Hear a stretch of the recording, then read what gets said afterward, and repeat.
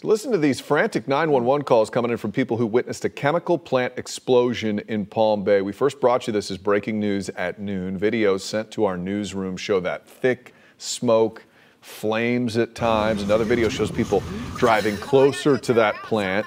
Again, you can see that thick black smoke coming up from the blast. Thankfully, no one was hurt in all this. Palm Bay firefighters responded shortly before 11 this morning to the Far chemical plant along Wilhelmina Court. That's just off US 1.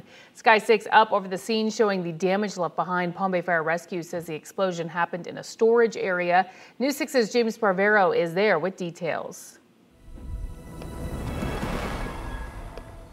Look at that. There you go.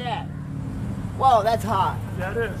Palm Bay neighbors literally feeling the heat of the explosions from the Far chemical plant. If this is the plant that's on fire and this is my street, this is where I live. Sabrina McDonald's video showing how close she was to the smoke. I gotta go turn around somehow.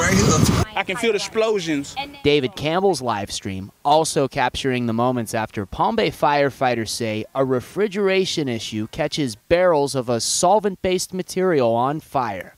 Thankfully, firefighters say no one was hurt. There was no need for any evacuation of anyone other than the immediate business, which was for research. The plant says it makes chemicals for pharmaceuticals, coatings, and fragrances. And Far Chemical calls itself a leader in handling highly active materials.